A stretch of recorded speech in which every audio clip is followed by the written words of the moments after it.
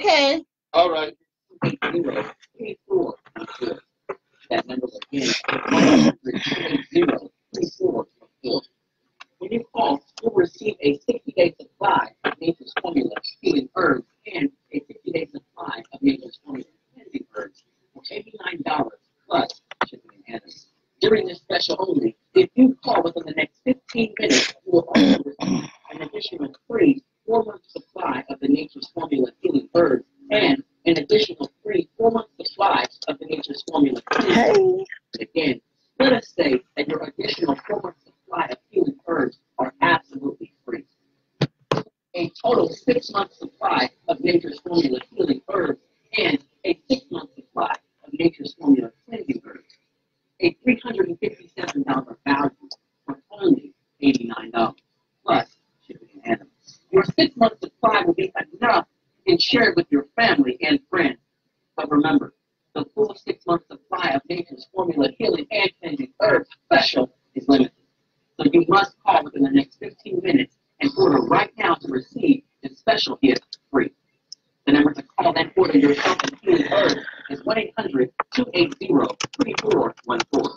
That number is 1-800-280-3414. 1-800-280-3414. That number is 1-800-280-3414. Hampton Road's original gospel music station, 1400 WPCE, Portsmouth. We must continue to cover our cities in prayer in the name of Jesus Christ, the Son of the living God. This prayer is sponsored by Cover Our Cities in Prayer International. Radio 4:4 and Isaiah 35:3. That the Holy Spirit will strengthen the weak and unstable knees. That strength to be returned to parents to stand up for their children and teach them what is right. 1400 AM WPCE, Portsmouth, Norfolk. I'm Donald L. Eason. Good morning. At this time, we will now join the Love Spot radio broadcast with your radio minister, Minister Love. Good morning to you, Minister Love. You're now on the air. Good morning, Mr. Eason, and good morning to you, lovelies. And it is a pleasure once again to be in your ear listening presence. I am so grateful to have this opportunity to talk to you. And I wanted to talk about Matthew 5:9. Blessed are the peacemakers, for they shall be called the children of God. And my question, and I thought Miss G was going to be with me, and she may step in. So, but I'm going to keep on keeping on. So, blessed are the peacemakers. And so, my question is, why is it necessary to have peacemakers or to be peacemakers? You know, because to me, it just makes me more at peace. Okay, because I hate to have a lot of stuff on my mind, a lot of unnecessary things on my mind. You know, in and out of stuff that you shouldn't even be in and out of. You know, people being not good stewards of your time and just trying to dig and cause you to come out of your happy place, out of your box. And at some point we have to say, you know what, I need to get to the bottom of this. I need to know what's going on so that I can be at peace. And if it's something involving someone else, you can call that person and know what's actually happened. I always say, I want to hear from the horse's mouth. If the horse says something, I want to hear him or her say it to me themselves, and I want to be able to give my interpretation of how I feel about the situation. I just don't believe in third-party information, and that's why I want to talk about the peacemakers, because peacemaking implies that there's possibly, a threat or some kind of disturbance that is about to happen. So we want to make sure that when we are interacting with each other, we're interacting in a peaceful manner. A lot of times we just start that gossip. See, I am not a gossiper. I hate gossiping. I can't deal with it. You know what I'm saying? Because you say, what they say, a dog who brings the bones carries the bones. and you take that gossiping and what somebody tell you, by the time it get back to the person that it initially started with, it's so much hoopla and so much stuff added to it that it doesn't even make sense. You don't even know what you said because so much stuff has been piled onto you. And so to eliminate all of that stuff, I think it's best that we just start peaceful conversation, peaceful dialogues, and all the parties that are involved, we need to just talk to them. You know, don't let the sun go down on your wrath. Don't believe everything you hear. Don't take all that stuff in. If something doesn't sound like it should be like it's appropriate, it's time to call up somebody. It's time to get to the bottom of it and squash it in advance. I really do believe in handling situations before they get out of hand. And that's when I look at this scripture, blessed are the peacemakers, for they shall be called a child of God. You know, God doesn't want us to be into any type of confusion, because he's not a God of confusion.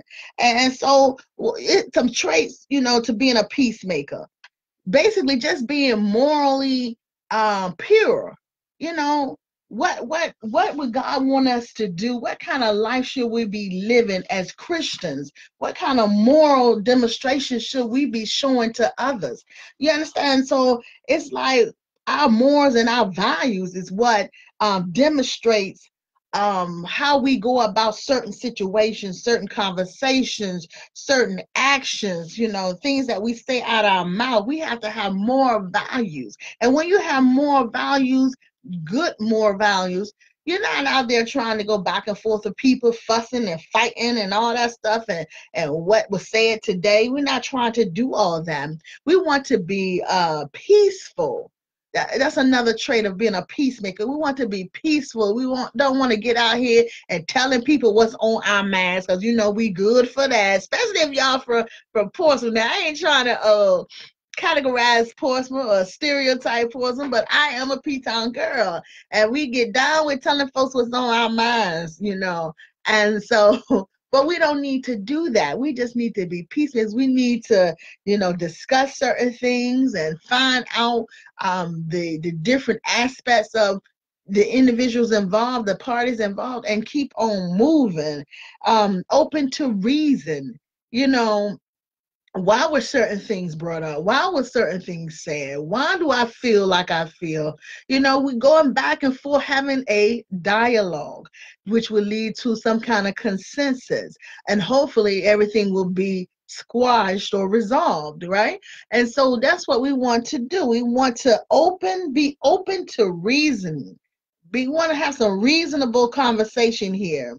Want to be impartial. We want to be sincere. You know, don't call me acting like you want to handle the situation and you really don't. You really want to, as I say, tell me a piece of your mind. You really want to go off on me.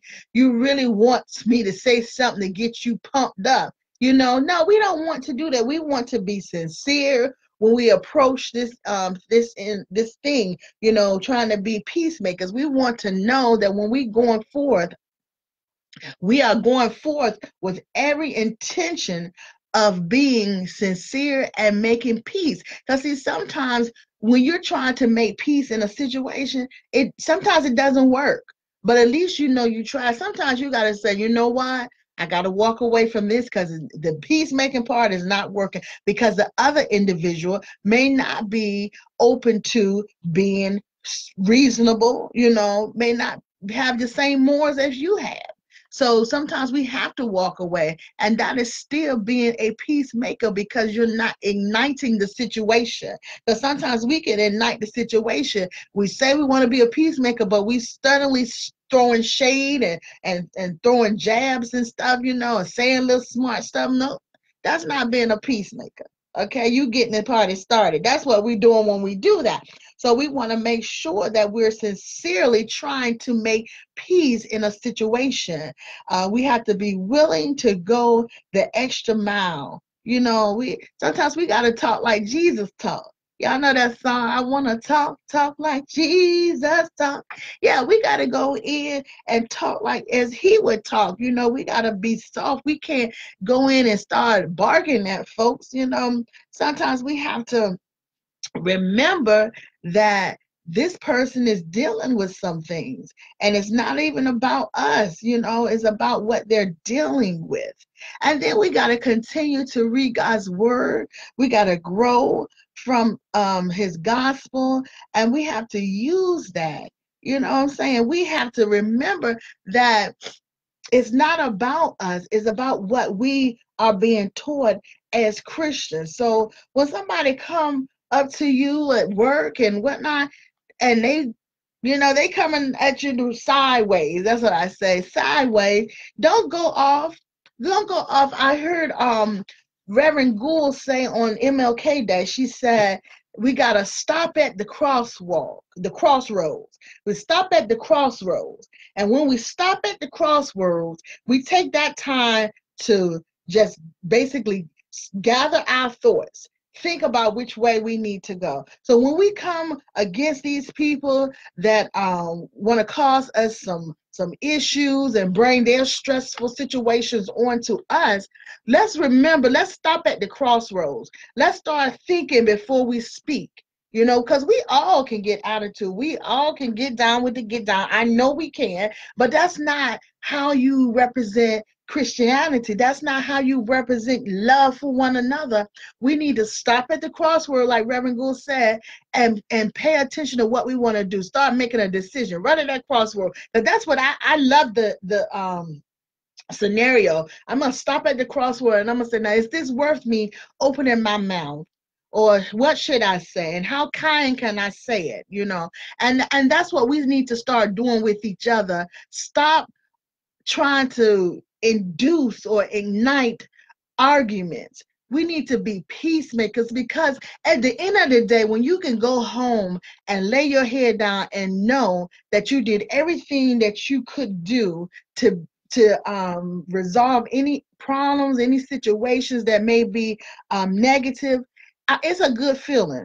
And I don't like to lose sleep. I love to sleep. I love to eat. And I don't like to lose any of it. So I like to go home knowing that I tried. I put forth an effort. And see, anything that the other person is feeling, that's on them. That has nothing to do with me, because I did what God required me to do. I was growing with the gospel. What I was taught by the word of God, I used today. I used on today. I loved today. I spoke softly today. Kind words I used today. And that's what I like to do. And then sometimes, you know, it takes me, I'm transparent now. It takes me a couple days to get there. I may have to wait till I see you the next time, but believe me, when I see you the next time, I'm going to be kind to you. You're going to know that I meant nothing by it if I offended you, because I do not want to go down in history as being the person that people can't talk to. Good morning, baby. It being the person that people can't talk to. I want to be approachable. I want you to know that I'm listening to you. I'm hearing you. Even though I go through my own things, I know that for you to come to me, for you to humble yourself to come to me, I need to show you enough love to sit there and listen to what you have to say. And that's how we need to treat each other. And we need to make sure that we speak to each other with kindness. Blessed are the peacemakers, for they shall be called the children of God. And remember now, because when people look at you, if you're acting like just any Joe Blow, you acting like any person off the street, why would they come to Christ? Why would they want to trade their life away they living now for your life, when you acting like you some kind of hood rat? You know what I'm saying? And not trying to call anybody names, but if we acting like we back on the block, how is that gonna represent Christ? How, make people think that, oh, well, I need to, serve the Lord? No, they're gonna be like, well, I can continue doing what I'm doing. She out here cussing and fussing and fighting, and she talking about she's some kind of preacher.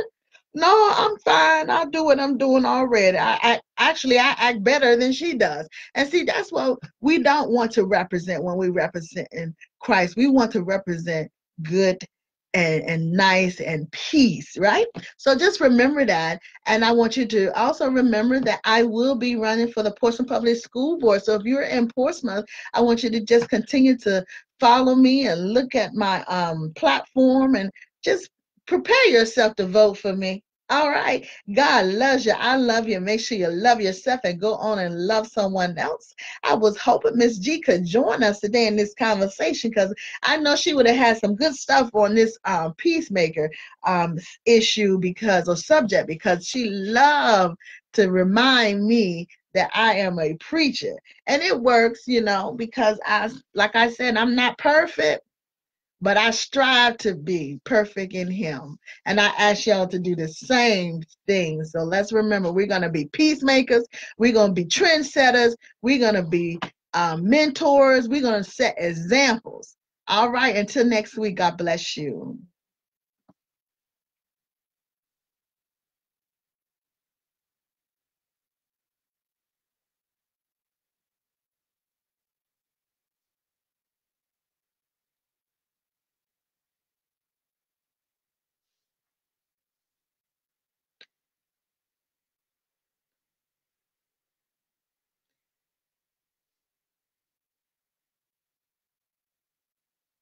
Broadcast of the Love Spot radio broadcast with your radio minister, Minister Love.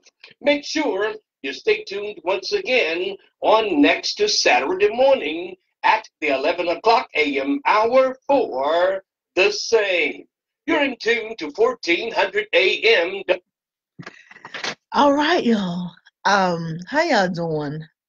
I like to be obedient. I don't get a lot of time on the radio, so when it's time for me to get off, I get off. I don't try to steal any airtime. I take what I take. I take what I have, what I've been assigned, and I keep it moving.